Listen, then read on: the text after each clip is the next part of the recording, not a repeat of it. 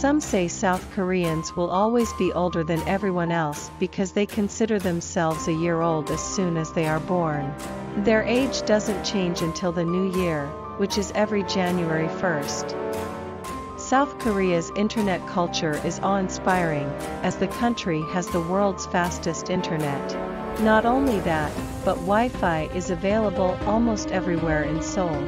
There is Wi-Fi connectivity as you move from one location to another, and it is often free.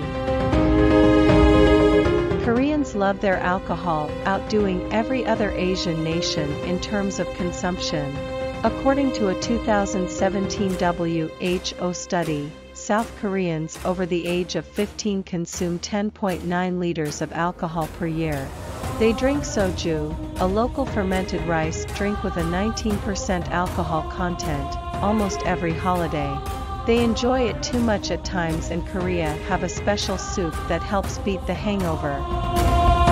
Unusual fun facts about South Korea, because Valentine's Day is usually a day to pamper women worldwide.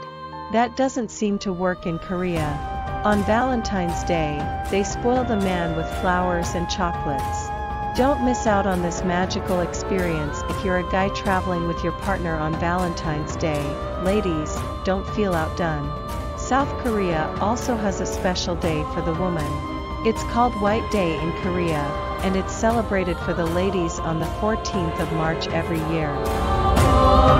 Every year on April 14th, this is known as Black Day.